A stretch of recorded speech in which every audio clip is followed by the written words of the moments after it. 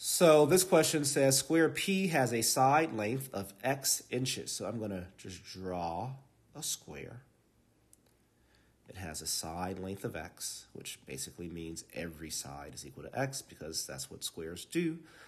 And this is square P, so I'll just put a P there.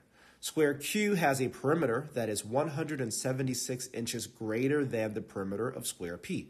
Okay, so Q, and I'll say little p for perimeter, is equal to 4x. Why 4x? Because that is the perimeter of square P, just adding up all the sides, 4x. But it's 176 inches greater than that, so plus 176. The question goes on to say, the function of f gives the area of square Q in square inches. Which of the following defines f? So my square Q, the area is going to be found by multiplying side times side, right? Which I'll just label as 2 s's. I need to figure out what that s is equal to.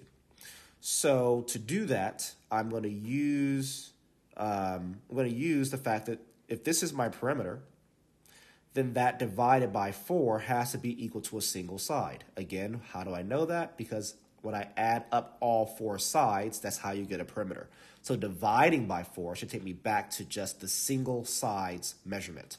So dividing by 4, I'd have to divide both the 4x and the 176 by 4. So 4 goes into itself once, goes into 4 once, and I don't have my calculator with me, so I'll just do this by hand really quickly. This is 444. So 4 goes into 176 44 times.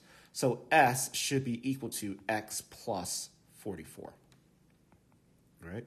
So that is my side length. So then if I'm looking for the area, then again, I'm just multiplying S times S, or S squared.